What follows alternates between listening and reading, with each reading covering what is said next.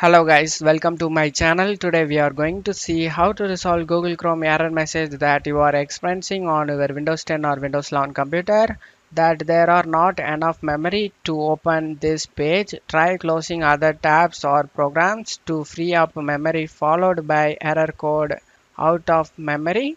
Let's fix it guys. First thing I recommend doing would be you have a bunch of tab open.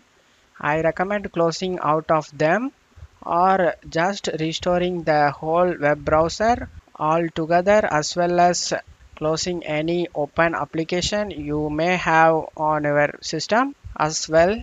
So I recommend just closing out of as many program as possible and then relaunch the web browser, and hopefully the issue has been resolved guys. If you're still having an issue, you may also want to check into extension that may be enabled on your web browser guys. Just need to click on this three dot icon and select extensions and select manage extensions. And if you have a lot of extension that you are normally use in here, I recommend toggle them to off position.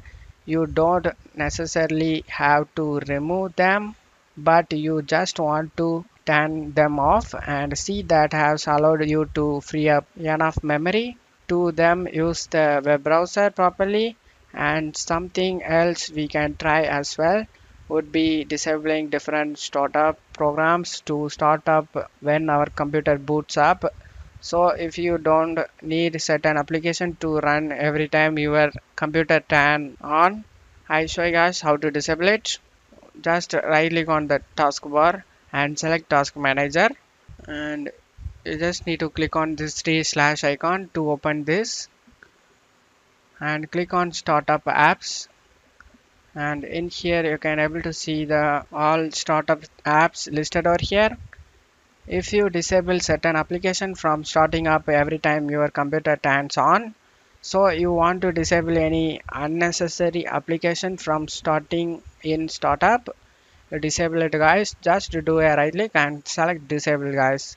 I already disabled lots of unnecessary application, for example Discord and Steam and Epic Games, BlueStacks. There are lots of memory usage in startup guys. So just click on it and disable it guys. Option is available in here, disable or enable. And now after doing this, you just need to close it off here and go ahead and restart your PC guys for the changes take effect. After restarting your PC, hopefully your problem resolved. That's it for today's video guys. Give me a like and subscribe. Thank you.